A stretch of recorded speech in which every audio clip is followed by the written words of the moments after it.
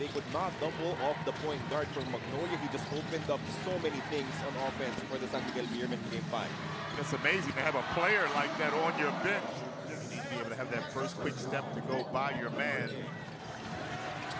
Oh, Halalon almost getting the steal. Good cut from CJ. He spins away. Fajardo, soft touch from the mid-range. De La Rosa, second time to play in this ballgame after starting as Abueva sits. Good pass. Fajardo scores. Pretty good play there by Sangalang.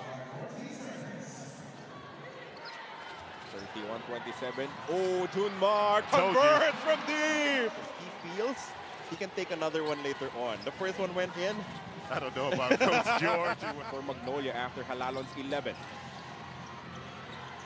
Cruz against Abueva. Jericho. Good pass inside as Junmar. Are they looking for Junmar? Yes, they are.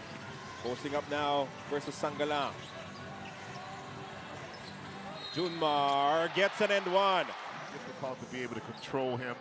He's been like this since his college days back in Cebu. As you see, Sangalang gets him across the arm.